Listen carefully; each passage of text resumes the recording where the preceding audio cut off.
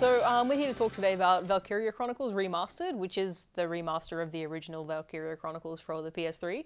And it's my first foray into the game, actually, which is really cool.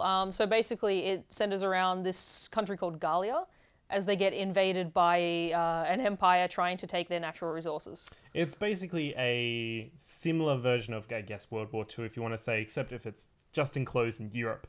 But the whole concept of this game is that you're a commander and you're basically commanding an army of force in a tactical turn-based style. So there's a lot of small things like cover, different type of classes that you can use, ranging from scouts to shock troopers, which are your assault troopers basically, snipers, your engineers, and even some tank forces. There's a lot of small strategies around this that you have to work around, but in the end, a lot of the missions that you do have trouble with, there's always a small, I guess, cheese way. And the game is very well designed around that way.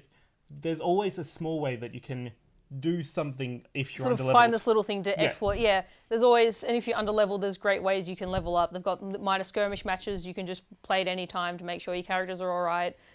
Some things, like there are lots of little things about this game that I really like. The artistic style is really great. Things like, as a large range of characters you can use, but the characters don't level up, their class does, so you can just sort of swap them out at any time, which is like, it's just a really well put together game. The other thing that I really enjoy about this game is the story and the music. They're both very well done. The story very well complements the art style itself, which is very well represented on the PS4. Maybe not as well on the PC itself. The PC is probably the best version just because it's just a little bit more edgier on the PS4, just because no anti-aliasing basically.